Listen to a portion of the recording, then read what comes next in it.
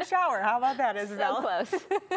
Sounds a little bit more forecast-like. Maybe you saw Terminal Tower yesterday. It was lit up all in pink for MGK in town, but things have obviously changed. MGK is not here anymore. Maybe he is waking up this morning and heading out of Cleveland.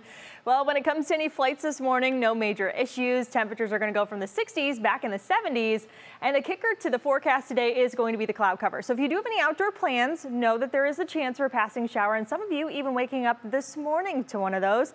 That it's farther west. I'll show you a radar here in just a second. When it comes to tomorrow as well, we don't really back off on any of our rain chances. They're not too drastic though, isolated in nature for the next couple of days. So some of us will see rain and most of us honestly won't. And so that does still mean you have to get out and water the gardens, the flowers, all the above. You know the drill this time of the year, but our temperatures are going to remain slightly below where they should be for this time of the year. So that is where we are going to start, because you care about the temperatures as you wrap up the weekend and how you're starting the beginning of the work week. Well, temperatures themselves are actually going to be almost nearly 10 degrees below where they should be.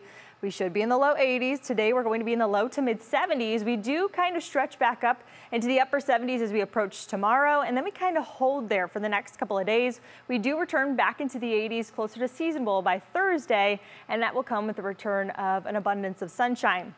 For the next few days, though, we really deal with the same system. It's just parked to our west. This area of low pressure continuing to bring some of these rain chances just to the west of us.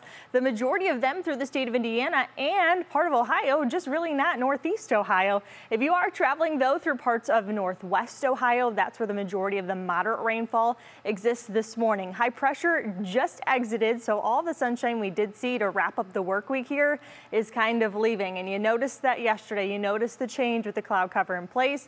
And now once again, yes, some of us seeing a few sprinkles this morning. This really isn't amounting to much. And honestly, all of the rain that we will experience for the next few days won't amount to much. So late rainfall from parts of Huron County all the way down to Holmes and Tuscarawas County at the moment. But planning out the rest of your day today, because that's what matters, of course. In your National Zymer hour-by-hour forecast, we keep those chances with us through even midday. If you have to head out this morning for any church service plans, especially south and west, keep an umbrella handy. You won't need it at all times throughout the day, and especially if you're headed maybe out to Little Italy today, just keep it with you. You might need to grab it, you might not, but nonetheless, you have it there if you need it.